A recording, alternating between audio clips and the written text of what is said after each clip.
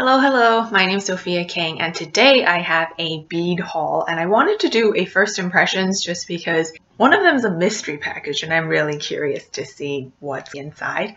My first purchase is from Amazon. I usually wouldn't order from them, but I had a gift card. I tried to take most of the packaging off camera so that we wouldn't have to deal with this. Here it is. They are glass beads and they're in the shape of little butterflies. And I got this in a 6mm because I liked things to have a little bit of a punch. This other one is a rondel shape, a faceted rondel shape. I found that I like the rondel shape because it adds visual interest. A pretty nice color story. They're kind of classy and came with some elastic, a pair of scissors. It's kind of rusted. Next up is a vendor that I found on Etsy. They're called Delish Bead. If you're ever on Etsy and you find somebody, make sure you check if they have their own website because then they get more of the profits and not Etsy taking a big cut out of it. This time I went on their website. I got some stars. These are very kawaii. I'm not sure what I'm going to do with it, but I wanted to try something different. And then I got some frosted beads. I told you in my previous video that depending on the finish of the beads, you could have a different look. Those are frosted. These are iridescent. You see the different effects that you can have that will change the tone. Got some star. These are also iridescent. This is what I was most excited about. I have been making mask chains and the little lobster clasps that are for traditional jewelry, it's so tiny. I struggle with having them fit my fabric mask, so I think these are an excellent size and they've got some spunky colors, so I'm excited about that. That's all I ordered, but they gave me some candy. See, this is the thing about supporting small businesses. You always get funky extras. This is a sticker and business card. Now I've got candy. This is Squirts in pineapple mango. I'm hungry, so I will just eat it now. Next, I have something from Fire Mountain Gems and Beads. Usually they give you like a free gift and they've been strings of beads, but this time they gave me a pencil. Now, the first thing, very boring. I bought some more covers because I want to keep practicing. This is a bunch of multicolored beads. I bought them before, but this time the color story is really different. That's something about Fire Mountain that I want to warn you about. The pictures may not match what you receive, especially in terms of color. I've returned some things because it was like, this is not what I was expecting based on the product photos. And the thing about them is they also only show one product photo. You can zoom into it, but there's not multiples. Okay. Very different from the picture that I saw online. The color is a lot darker and for some reason I thought these were going to be translucent. So this is not what I was going for, but I'm not going to return it. It's cost too much in shipping. It is what it is. These are some hearts that I got, 6mm. I am pleasantly surprised by this. They're very cute. They almost look like little candies. My mystery bag. So Fire Mountain does this thing where you can buy a pound of beads.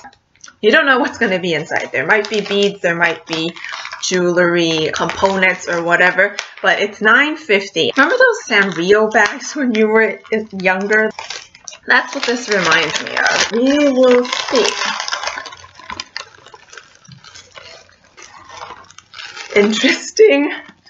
Oh, it's going to take me a while to get through all of these. I don't know how much of this is going to be usable. Okay, I could use this. These are jump rings and some closures in a toggle and then a clasp version. I hope that this doesn't rust, but it doesn't say anything about what material it's out of. It is made in China. I will report back how much of it is usable and cute versus, oh yeah, I can see why they're trying to get rid of this. It took me a while to sort through the whole boss bag, but I finally did it, and I've labeled some of the things that I could identify. Unfortunately, there are a lot of parts in here that I don't know what it is. Thankfully, Fire Mountain sends a catalog, so I've been able to see what it is from there, but there are a lot of things that I don't have a use for. If you're a beginning beader, I would not recommend purchasing the mystery bag. I don't think I would ever purchase it again. The most disappointing thing is that pile of rocks on the bottom right. I don't know why they're sending rocks, and then got a bunch of gold crimp beads, and that's going to come in so handy for me while I level up my skills. I think the sea glass pearls are very pretty, but overall it's a bunch of ununiform things that I'm not sure what I'm going to do with. Wish me luck. I think none of these bags are supposed to be identical, so if you've ever bought a boss bag, let me know in the comments what you received. Were you surprised? Was it worth it for you? Now let's get back to the regular programming. Fire Mountain has increased their shipping costs because it is $6.99. And I don't know if they've increased it temporarily because USPS has said that during the holidays they're going to up their prices, or if this is just a side effect of COVID. But $6.99 for any order that is below or at 20 pounds. Keep that in mind. And also, if you order 15 plus items, you get a special pricing tier where things are going to be a little bit cheaper, but I've never reached that quota, so. The last bit of my haul is from BeebeeCraft. They're based in China. Considering that it came relatively quickly, about a week, I want to say.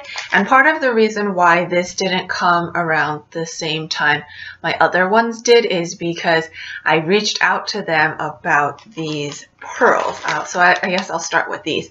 One was an antique white and one was a creamy white, and from the pictures they look the same. So I emailed them and said, hey, I'm based in the US, I don't want to have to return anything, can you just tell me which one's more yellow, because in these photos they look exactly the same. They got back to me within 2 days, and then they took a picture of the pearls out of the bag without having it photoshopped, and that helped me decide to get these. They are pretty good quality, I want to say. The only time that I've ordered pearls before was from Fire Mountain, and with Fire Mountain they classify the pearls in terms of grade, and I think I got a C grade one time and a B grade one time, but they're both kind of nicked, and so these didn't say anything about grade. They just said that it is from freshwater pearls, and I got 2 strands. This is what I was looking for. Next, these Millefiori beads. They're so tiny. The website, it said that they were going to be 4 millimeters and 6 millimeters. Looking at them, it seems like they're closer to 4. So it's a little bit smaller than what I would have liked, but I think I can make them work. Lastly, this is a slightly unconventional pick. The pictures look lighter than this and have more white. Floral pattern, they're 10 millimeters. Like I said, I'm trying to do bigger things instead of everything being so twee. For my body type, if anything is too dainty, it doesn't look good on me proportionally. That's just my opinion. Wrapping things up, I want to say that I'm pretty pleased with most of the stuff that came in. I will say always inspect your beads after they've arrived. For example, some beads, they're covered in this white powder. It smells, so I ended up washing the beads. The other thing is sometimes if you get packets like this, there might be some where the hole didn't pierce through all the way, so you have to toss it. If the bead is really tiny, you just get broken pieces and it can get lodged in there. I found the best way to get those itty bits out is to use a needle. Just kind of poke it through. If that doesn't work, I'm sorry, you just have to toss it. Personally, I like to get things that are in sets that come in different colors, or even if it's kind of the same flower beads, that they have a variety of color, because then if you don't like something, at least there's some parts that are usable, whereas something like the leaf beads that I got or these, it's like, oh, you don't like it, you're stuck with it, and you just have to make it work. So that's my tip. If you have any experiences of pleasant surprises or not so pleasant surprises, share them in the comments below. And happy Halloween and happy beading. See you next time. Bye.